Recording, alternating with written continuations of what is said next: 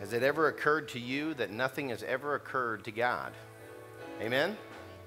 That's right. Nothing surprises him. So whatever you're going through right now, guess what? He knew about it. And as I've heard many people tell me, God's got this. Amen? He does. He does. Whatever it is, he's got this. The Lord blessed AJ and I with the opportunity this past weekend, directly after last Sunday's service, to head off to a conference that we typically go to on an annual basis, Saving One, where we got snowed in. So that's why I have such a big truck that's four-wheel drive, so that never happens again, just for that. We went there, and the Lord blessed us to overfilling. Next year, I'll be inviting several men that we might carry you there so that you can experience the same blessing that we did. But I recall telling AJ as we were leaving this camp, and it literally is a Christian camp, and we were driving down the road on our way to exit, and I told AJ, I said, you know, Satan hates us more now than he did when we got here. He said, yes, I know that. Said he's pretty angry at us. He said he's angry at all of us because you had about 110 pastors and lay leaders in one place getting filled to overflowing, and then all of us dispersed to our respective places, and that was a little difficult for Satan because he can only be in one place at one time. So he hated that, amen? We get under attack all the time, and with the right perspective or right thinking, we can withstand any assault. And the attack is for you to start looking at your situation or your issues only and not looking at the king. It's the only thing that Satan wants you to do. It might be different, the situations that we experience, but what Satan's tactic is and his minions are to get you to take your eyes off of Jesus and for you to begin thinking about a particular situation or issue, and you cannot see him anymore, and therefore you do not depend on him anymore. And when you don't depend on him anymore, guess who you depend on? You. Self. Me. I've done it. You've done it. And Satan loves that. And I don't want to give him any praise or glory in any of that.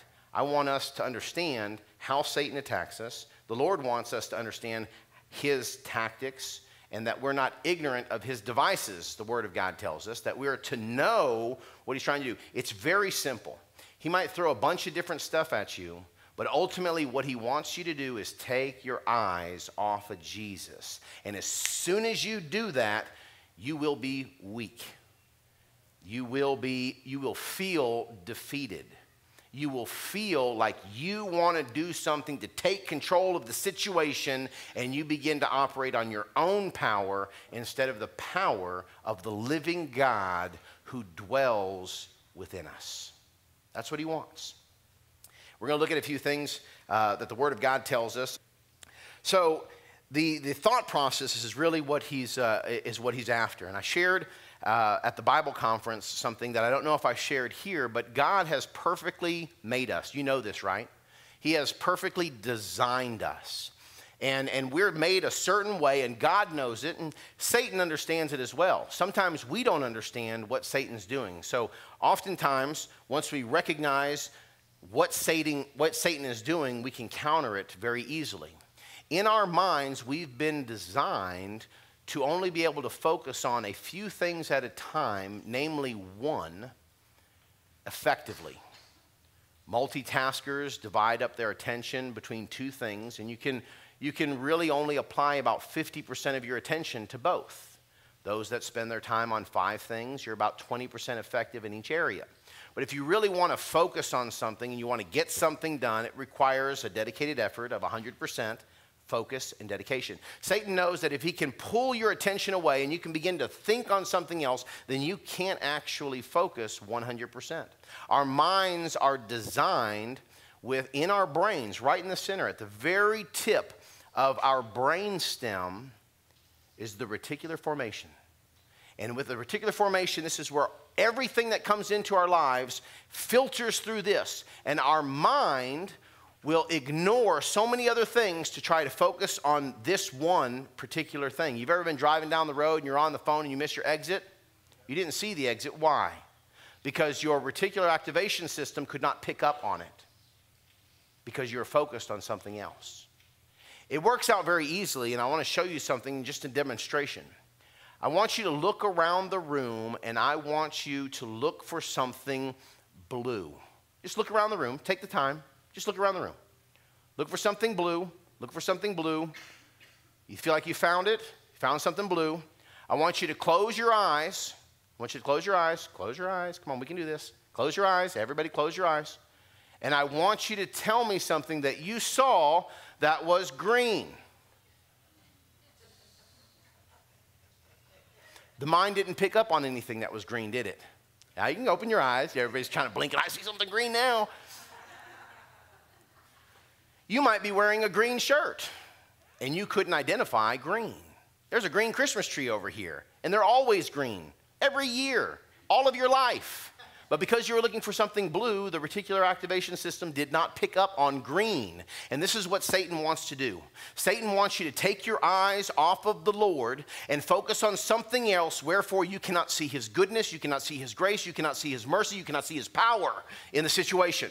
And all you can focus on is what Satan is doing to you and not what God is doing for you and through the circumstance of your life. Amen? That's how we work, and Satan knows it, and God knows it because he designed us to focus on him. And when we focus on him, everything else pales in comparison. There's a song that says, I turn my eyes upon Jesus, and I look into his wonderful face, and the things of this earth grow strangely dim in the light of his glory and grace. It's true, isn't it? That's a beautiful song. Anybody want to sing it right now? Okay. I love it. That's how it actually works. So we're to guard our thought life and be careful what comes into our minds. Be careful what you take in. There's another song that has like children singing, and it's talking about watching our eyes, what we actually allow to come in to our thought processes. And they only come in through a few ways. They come in through the ear gate and the eye gate. The things that you see and the things that you hear are the things that are going to change our perspective if we allow them to. And this is what Solomon's instruction is here under the inspiration of the Holy Spirit. He says, keep your heart with all diligence, for out of it are the issues of life. Put away from thee a froward mouth, and perverse lips put far from thee. Let thine eyes look right on, and let thy eyelids look straight before thee. Ponder the path of thy feet, and let all thy ways be established. Turn not to the right, turn not to the left. Remove thy foot from evil. Remove thy foot from evil. One of the greatest things I think is causing destruction in our land is impurity of all sorts. Corruption abounds in every area of life and society, and even in our homes. We are not guarding and protecting our very household from the assaults of Satan, and he has the opportunity to come into the home very quickly. Men, I want you to know that Satan wants to destroy you. You are the head of the household. Regardless, right now, I think that it's very politically correct not to say that. But the reality of it is, you are. You're the head of the household. And your family is the body. And Satan knows that if he can cut the head off, what happens to the body? The body dies. He knows that. You must understand that. You must know that. Watch what comes into your home. You are a guardian of your home. If you do not guard your home, no one else will. The ladies in the homes who don't have husbands or single, whatever the case may be, then that would most certainly apply to you. You are a second wave of defense in your home if your husband is standing strong. Otherwise, you are that person that must guard your home. Guard what comes into your minds. There is a huge issue today with pornography.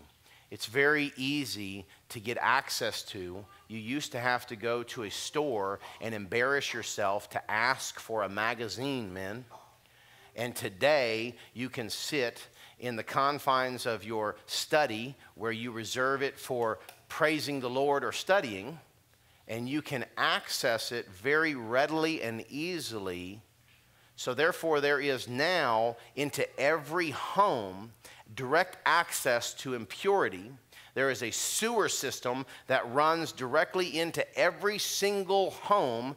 And statistically speaking, this used to be a problem with men, and it's more and more becoming a problem with women because we're watching society degenerate. And so now this is actually a way to, if you want to ask Satan into your homes, check out pornography. And you invite demons directly into your home, every guard is down, and you invite lustful spirits and spirits of fornication, but they don't run alone. The destroyer follows soon thereafter and will come into your home and will ravage your home and destroy it. Last week, I was asked to help a brother who has a very successful and very good reputation in remodeling. And I thought it was very interesting because the job that I told him that I would do for him, their septic system ruptured on the 3rd floor of their condominium, and this septic water and gunk leaked out onto the ceiling, through the ceiling and onto the floor, and then along the perimeter of the room. And they had to bring in a special team to remove all of the sheetrock that was contaminated and spray everything down and remove all the walls on the lower part up to about a foot. It's pretty destructive. It moves very quickly. At first, it started hidden up in the ceiling, and nobody knew. You hear me? It started off in the ceiling, and nobody knew that this feces and urine, nasty foulness, was oozing out over the ceiling, penetrating the sheetrock until it collapsed into the home and began to destroy the floors and the walls and ate it up like a cancer. You hear me? It takes a lot of work. You can prevent that. The things that you see, the things that you watch, you will begin to think about. And the things that you think about, you will begin to watch and see. Our minds are designed this way. The Lord wants us to think pure thoughts. Therefore, the things that we see and hear should be pure. And I'll tell you something that's very interesting, is you cannot fight evil with evil. The Bible tells us that we fight evil with what? Good. You know what he's telling us? If you walk around saying, I don't want to lust, I don't want to lust, I don't want to lust, I don't want to lust, I don't want to cuss, I don't want to cuss, I don't want to cuss, I don't want to be angry, I don't want to be angry, I don't want to be angry. You thinking about that every single moment of the day, you are going to be in lust all day long. You're going to be angry all day long. You're going to be perverse in your language all day long because that's all you're thinking about. The Bible tells us, just like we said earlier, that the things that we're to think about should be positive. Not only pure, but positive. So here's something interesting about a man or woman who has a filthy mouth. They have a filthy heart. A man or woman who is angry has an angry heart. Dirty thoughts, dirty heart. The things that we've been putting in manifest themselves coming out, because out of the treasures of the heart, the mouth speaks. Amen? That's how this works. Think on things that are pure. Think on things that are Positive. And I'll tell you right now, the Word of God is where I found my greatest source of positive affirmations for my life. Because it's powerful. The Word of God is powerful. Sharper than what? Any two-edged sword. Doing what? Piercing the heart. Dividing even the spirit and the soul. It's a precision tool, not a chainsaw. Precision. It's very powerful, very amazing. So I say this only because this is one area, just one, where we find ourselves bringing in things that are going to harm our home. And as God doesn't want our houses harmed, He wants our houses and homes whole. Amen? That's what He wants for us. So, pornography itself is just one of many, but it is one that is very prevalent. As a matter of fact, I think that this movement into same-sex marriages and transgenderism and all this stuff is perpetrated by the prolific use of pornography in our society, the prevailing use of pornography in our society. It's corrupting men's minds and women's today. It is psychological poison for many people. It's a social sickness for our society. It's a domestic disaster for your home. And it's spiritual suicide for your soul. Amen? That's the reality. You need to get away from it if it is the case. Lust conceives sin, and sin conceives death. James says that. James says that. So here's what the Word of God does for us. I mention that one because it's one that's not tagged very often as being a problem. And if you've got a problem with it, I assure you, you need to remove it because it could be the root cause of a lot of the problems in your home because you have invited demons to attack you, attack your home, devour you, and destroy you. Inviting other demons into your home to attack your wife and your children, your friends, and everything else that touches this. So, the most amazing thing about God is that we can never get so far from Him that we can't turn to Him and repent. Satan doesn't want you to do that. He wants you to keep the trash in the ceiling. And he wants to lie to you and says the ceiling will never collapse. It's okay. It's hidden up there. But eventually, it will come and it will destroy. Amen? It's the truth. It's the truth. So one of the things when we bring in good things, all these pure things, when we begin to think pure, positive, powerful thoughts about who God is, everything else begins to seem small. And you will notice a change in your life. I believe it's in Romans chapter 12 that we are to renew our minds. Amen? We're to renew our minds. And when we do this, even in this word right here out of Proverbs chapter 4, it is going to govern our speech, it is going to guard our sight, and it's going to guide our steps. Amen? Does anybody want that in their lives? I know I do. I know Satan wants to devour every single person in here. He wants to win over your thought processes. And if he wins over your thought process, he's going to win over your speech. And we've been given a beautiful gift that in our mouths is the ability to build or destroy. Life and death is in the power of the tongue. And you can build or you can destroy. And you can easily see who's in control of your life based on what you say. You tell me what a man thinks, and I'll tell you who he is. Because what he says is who that man is. The things that are coming out of our mouths, so the Word of God says, the things that are coming out of our mouths should not be froward. They should not be perverse. If froward things are coming out of a man's mouth or perverse things are coming from his lips, I'll tell you right now, that man is a froward and perverse man. I'm sorry. That's just how it works. What should be coming out of our mouths is life. Life. Edification. Building up.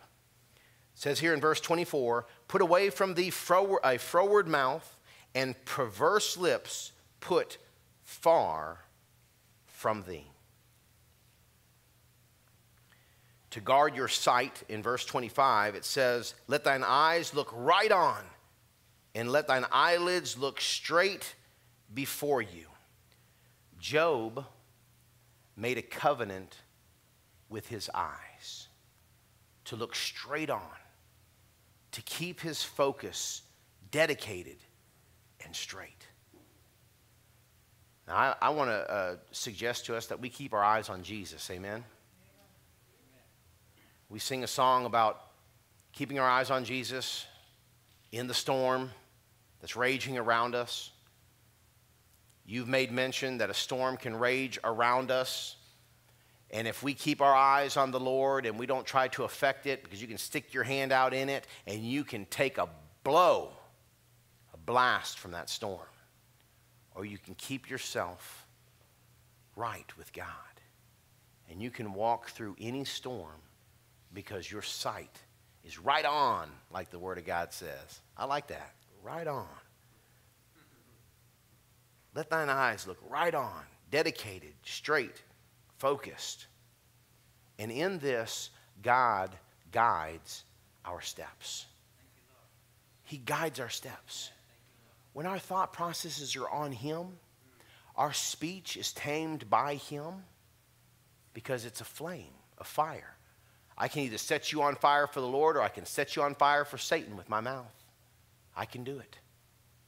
I want to protect the things that I hear, protect the things that I see coming in that are changing my perspective. And amazing enough, without any effort at this point in time, if you do this without effort on your part, God will guide your steps. And you won't turn to the left and you won't turn to the right because He's your focus. And all you hear is His voice and all you see is His face. And every single one of your steps is ordered by the Lord of glory.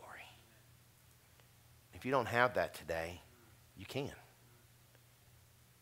If there's something that you've been focusing on other than Jesus Christ, you can change that today, amen? You don't have to wait till next week. You don't have to go through a 12-step program. You can do it today by your mouth. Confess your sins to Him. He is faithful and just to forgive you and to restore you. Keep your eyes on Him. If you've been having your eyes on something else, it's not proper. If you've been having, it's Texan. You can change your perspective today and turn your eyes upon Jesus.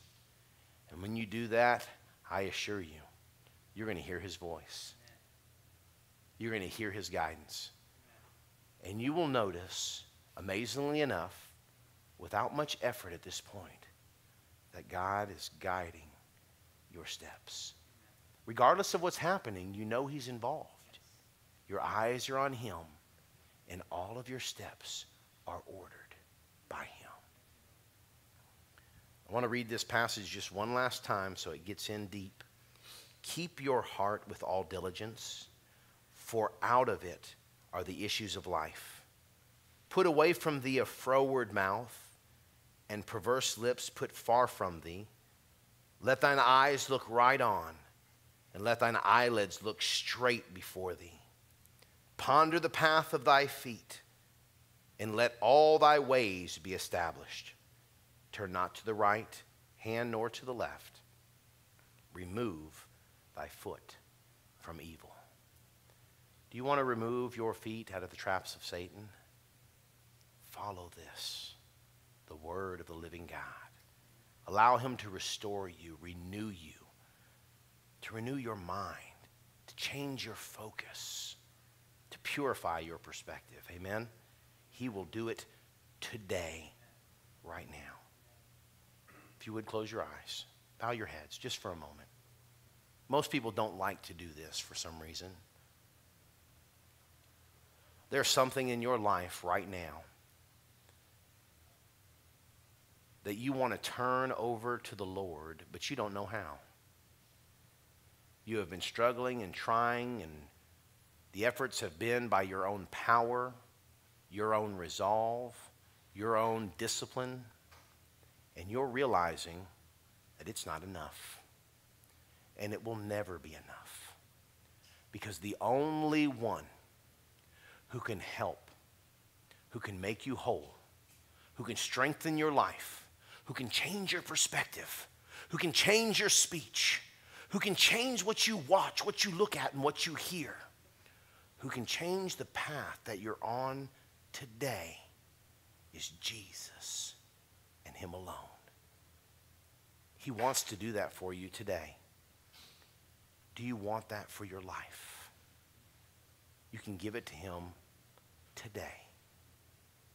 If that's something that you want, and I just want to pray, no one's looking, all heads are bowed, all eyes are closed. The Lord is looking down on this room right now, and he knows this. And all he wants you to do is acknowledge that you need him to do it.